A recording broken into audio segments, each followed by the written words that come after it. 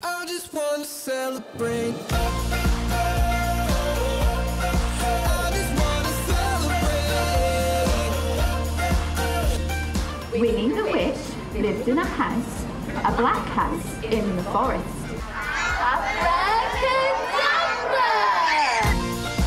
It's quite nice to have in it, quite open and interactive. We've decorated a dragonfly and we've just listened to Winnie the Witch. To have a free event just like this, you can just wander in and it just happens to be on, and there's a real witch here telling stories. It's just brilliant.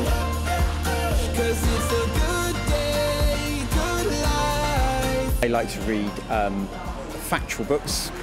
Historical factual books is my sweet spot. I love autobiographies and just seeing different people's lifestyles, and it's not always as glam and good as you think or how it is made out to be.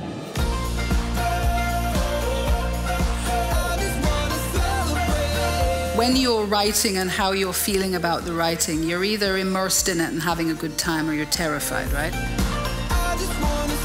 Biden at least will put his arm around his allies and try to cajole people, but it's still America first. It always is.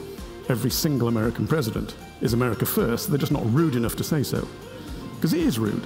The Power of Geography. I've just come from a talk by Tim Marshall, and that is a fantastic book. It's so interesting, and it's really powerful, and I don't usually read books that aren't novels.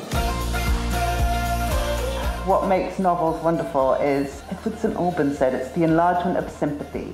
It's the way you start to understand people that you wouldn't otherwise understand, or start to, you can imagine lives that you wouldn't necessarily come to contact with. When you are in the public eye, everybody is just scrutinising every single inch of you, how you look, your hair, how you eat a bacon sandwich, everything, basically. You're so paranoid. That's why Boris Johnson is quite a remarkable character, because he does seem to, just genuinely not care.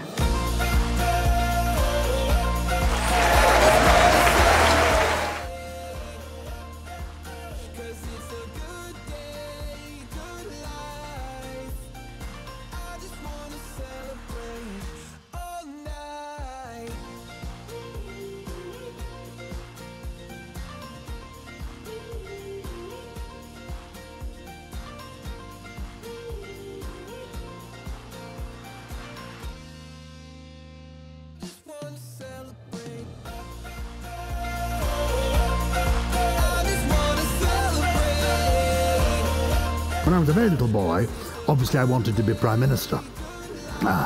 And there may be some people here this evening who rather wish that I was Prime Minister. I also, quite quickly after that, thought I'd be an actor. And I played the role of Hamlet, and it wasn't very good. The audience threw eggs at me. I came on as Hamlet, went off as omelette.